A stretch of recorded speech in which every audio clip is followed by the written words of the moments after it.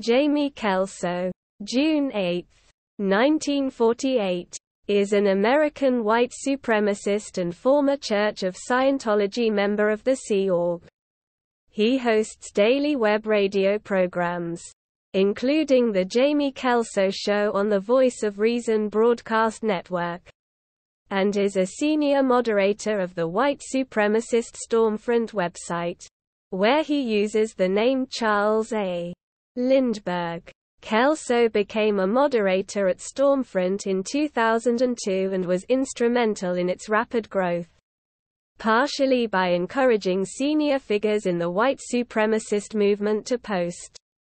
Kelso first came to national attention when he was featured in a 1960s Time magazine article on teenagers in the suburbs of Los Angeles. He was featured in the chapter entitled, The Idealist, in the 1976 book What Really Happened to the Class of '65? By Michael Medved and David Wallechinsky, both former high school classmates of Kelso's. When interviewed for the book, Kelso was an ardent member of the John Birch Society. Kelso became a moderator at Don Black's online forum Stormfront in 2002. He was instrumental in helping the forum grow from 5,000 to an estimated 203,000 members. He was also featured in Right Turns, Medved's 2005 autobiography.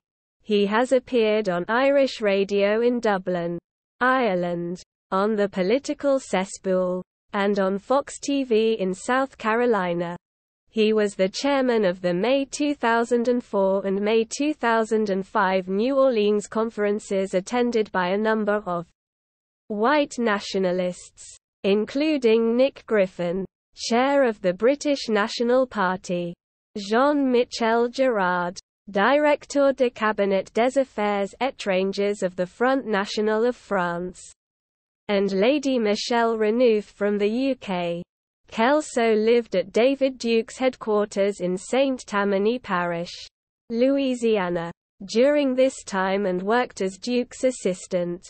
He also organized an April 2004 International Revisionist Conference in Sacramento attended by attorney Edgar J. Steele, author of Defensive Racism, Paul Fromm, chair of the Canadian Association for Free Expression, and April Gade and her daughters Lamb and Lynx, twin members of the band Prussian Blue.